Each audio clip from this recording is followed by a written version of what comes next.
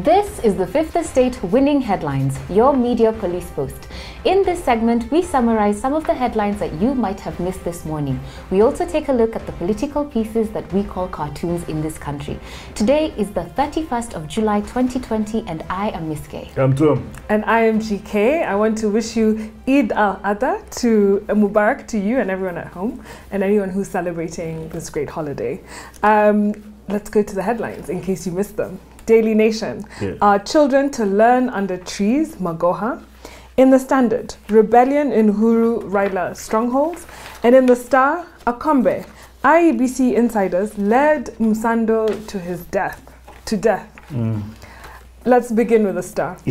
Now, according to the story, Rosalind Akombe, former IEBC commissioner, has now come out on the 3-year anniversary of Chris Msando's death to say, listen, we don't know what happened. Your own colleagues apparently led you to the slaughterhouse like Judas. They sold you for 30 cents. That's what she tweeted. IEBC chairman Wafula Chebukati has since come out and responded and said, listen, it's unfair for Akombe to speak 3 years later on, yet she knows that the murder took place then, and she should bring whatever evidence she has forward and help solve the case. It's an interesting time for this to come up. Given that we're approaching a new election, IEBC has had its issues, that much we know. However, why wait 3 years? If you knew something was afoul, why is she waiting? You know, DGK, this woman, on the day of the election, or the day before the election, she took off. She went to climbed Dubai. onto a plane and ran the second away. election. Yeah, second election. She climbed a plane, she took off. And I thought she has, and then there was a law that without what do you call a quorum at the IEBC commission, then an election will not happen. My suspicion is she was trying to watch the election from happening. She should be the last person to speak. In fact, the rest of us who are still here in Kenya, where this is still our home, we don't have places to run away to, and we're still here trying to fix things, should not succumb to uchokozi from afar. From afar, that's true. What's her name again? Apo?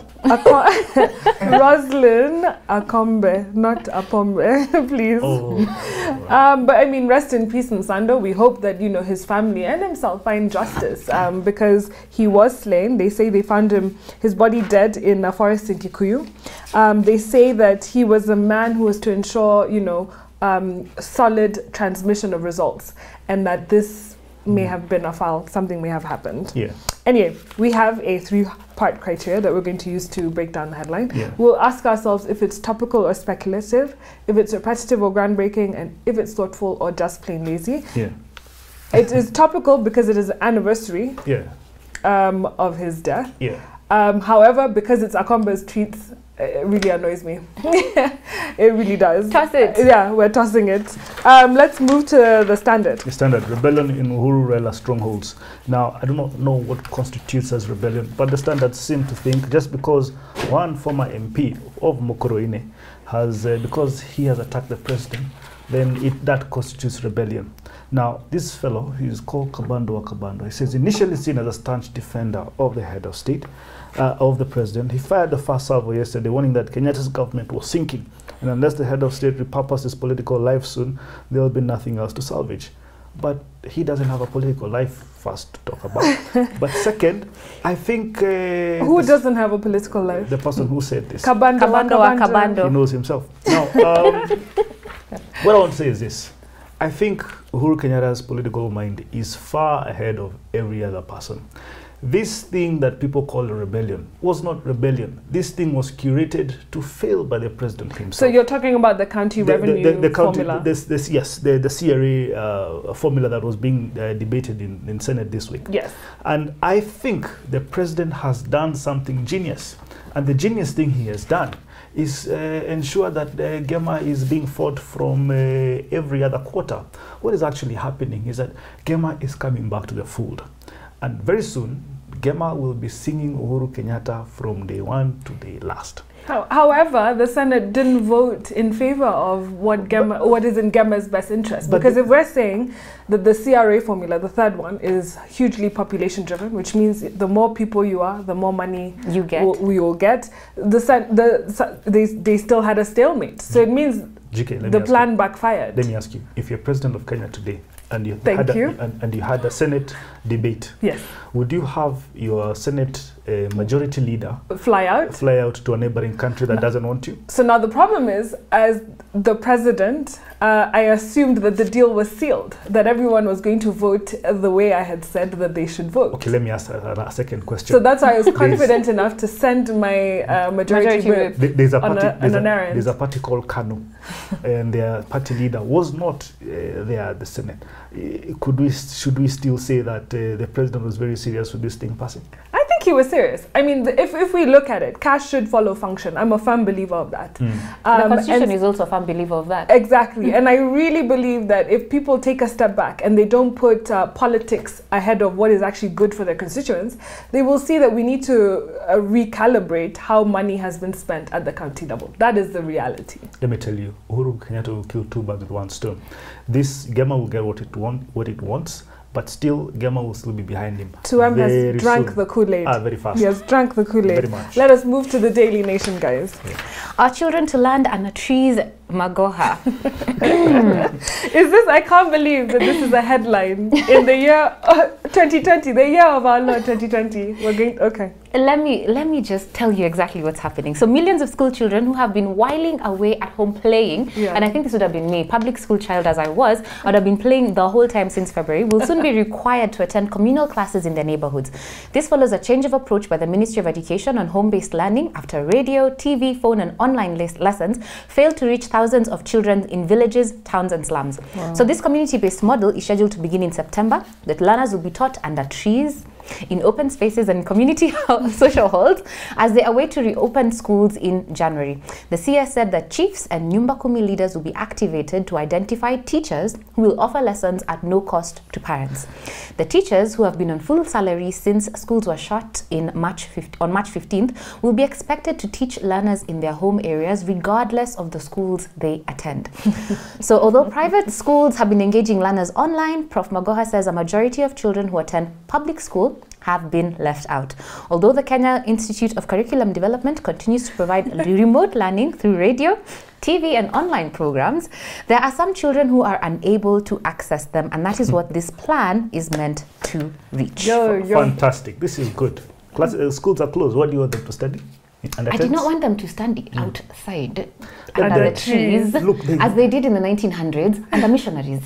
Well, look, if schools are closed, then you make do with what you have. Oh, okay. I think that one is still up for debate, guys. Here's the thing I want to say. There's a necessity for continued remote learning. But there's also necessity for creative thinking. And I think that the ministry needs to be more creative in how it decides to package distance learning in this era of Corona. For this reason, even as a country, business-wise, we're still thinking go, no go. How are we going to moderate between opening up our businesses but keeping people safe? So how are we going to moderate between having our children learn but keeping them safe? You cannot tell me that you put children together and hope that they will not reinfect each other with Corona in some sort of way. What are we going to do? Should there be a resurgence in the cases of Corona? What are we going to do then? You're right there. We need more creative thinking when it comes to this, other than going under a tree communally. Guys, yes, I also want to say one last thing. Yes. I feel like this coronavirus has just magnified the disparities between the poor and the rich. More so disparities in education. So if you are disadvantaged in any way, like for instance public school children who don't have access to even average quality distance education, their level of education has gone significantly lower. And even as we think about what we can do to mitigate that, we need to put those children in categories, not a blanket. There's those ones who have had access to moderate school. Those ones are probably put back 3 to 6 months. Those ones who've had minimum interaction online, maybe 7 to 10 months. And those ones who've had no learning at all, who maybe are a year behind. You make valid points, and I think CS Magoha should reach out to you, Miss K. Really? You should. So guys, who are we giving our winning headlines? Definitely not Magoha. Not Magoha. But I like the standard rebellion in UHURU Raila strongholds, because I feel that there has been a rebellion. There is no rebellion. Then we have no winning headline because we tossed Akombe. If I was at the corner street, I would have chosen Apombe. Okay, so who do we give it to? The Star. The star was tossed. We tossed it way back in the dark ages to him. Okay, I think we should give it to the Standard because there's intrigue around the rebellion. Something happened in Senate, we don't know what it was, so it's giving us food for thought. I say Standard. Yeah, there you Sure, have it. let's go. Standard gives us our winning headlines. Onto the political pieces that we call cartoons in this country, where we also have a three-part criteria that we will use. We ask ourselves, is it humorous or dry? Is it satirical or pessimistic? And is it effective or just plain lazy? And now we have a caricature, that is Daily Nation, Nula, caricature of C.S. Magoha, and he is thinking of 2021, that's the next academic year. And in the hourglass is, I think, COVID coming through the sun. COVID Yeah, instead of sand. Instead of sun is, so in other words, what Dola is telling us is Time's that running COVID, out. yeah, I mean, we may not even have an academic year in 2021. I agree with that. Yeah, but it calls for, in this case, creative thinking. It doesn't need to stop learning or whatever it is. Altogether, it's true. Okay, we can park that. Let's go to the Standard. Gado, you have a caricature of Donald Trump and he's doing thumbs up next to two teleprompters. What is the story here?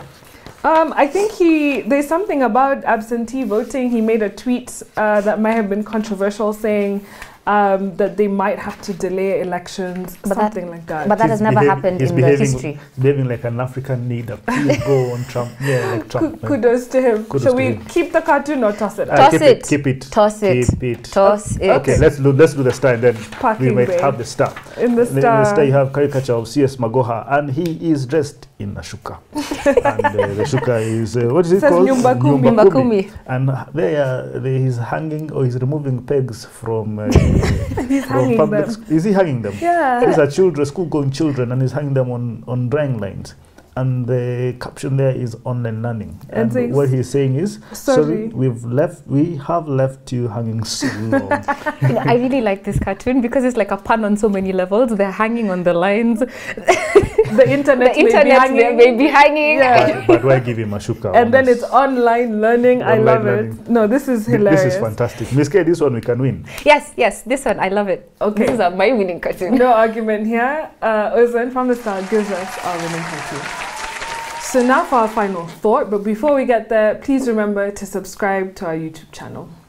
And now our final thought, it is inspired by a TED Talk titled Rethinking Infidelity. Ooh, I can't wait to get there. A talk for anyone who has ever loved Wow. by Esther Perel. Oh, look at you two. Your face has lit up. Oh my God. Can I give a summary of the week before we get there? Go ahead. So on Monday, we looked at the guiding book for the week, Talk Like TED by Carmine Gallo, the 9 public speaking secrets of the world's top minds.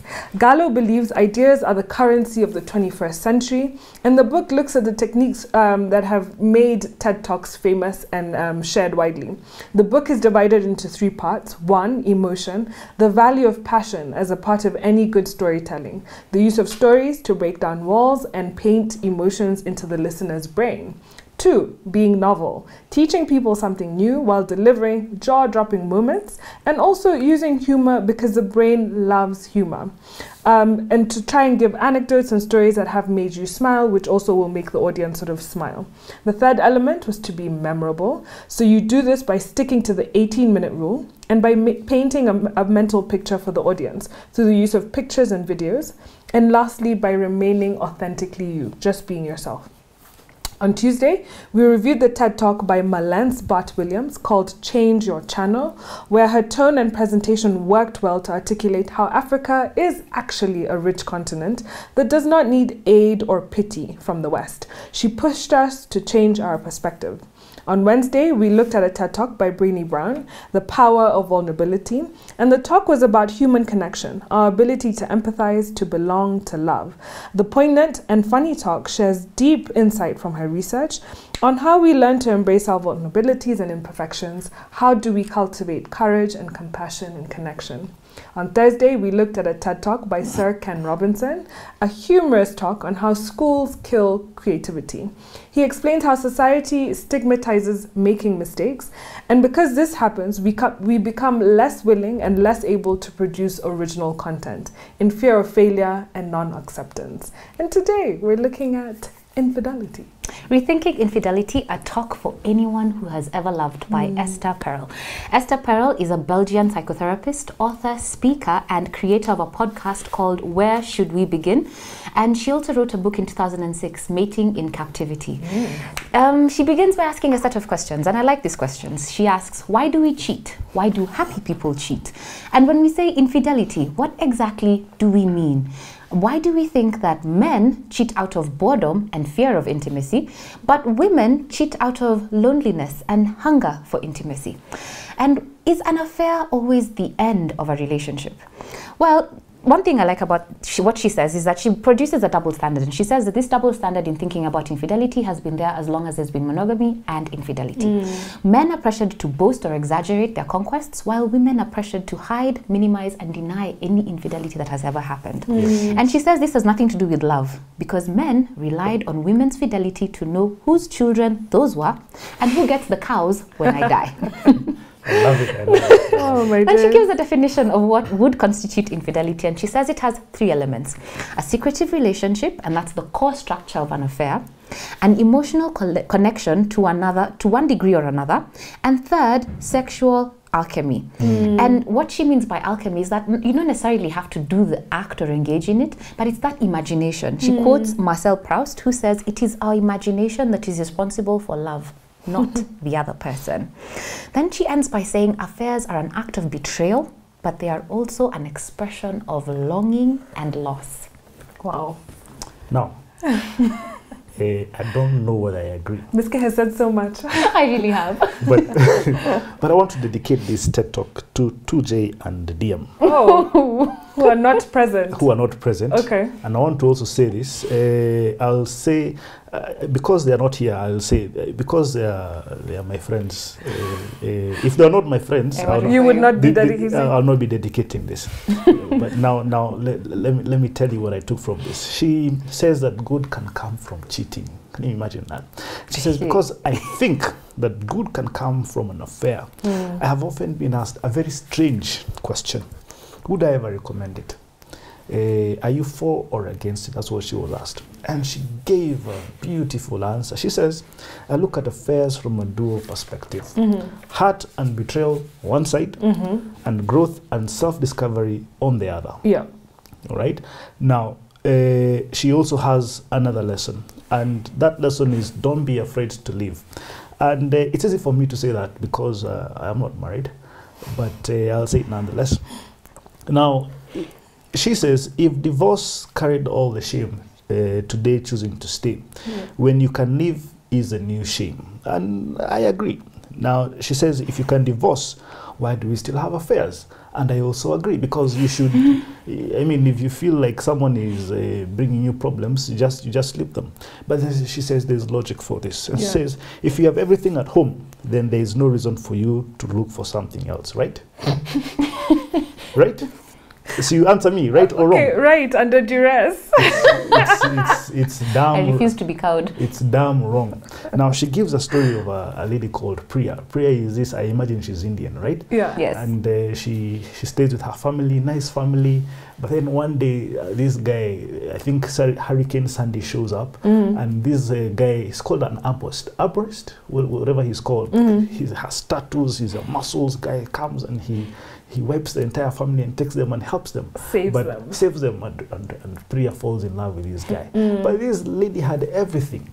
And I must pause you there, because I feel like you misunderstood what you were saying. No. And she was talking about Let me the finish. reasons for Let me infidelity. Let me finish. Okay. And this story, to me, and she says, highlights, when you seek the gaze of another, it isn't always our partner we are turning away from, but the person we ourselves have become. Yeah. Now, I'm sure that is what you wanted to say. Yes, right? I wanted to bring it home in the context of Priya. Yeah, but I've brought it home now. You Now haven't.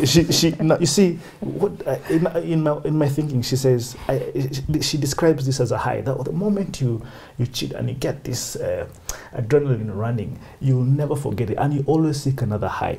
But then, when I was also watching this TED Talk, a question came to me, and I said, I must ask you ladies on the table, what do girls mean when they say, it's not you, it is me? It means it's you. We're just being polite.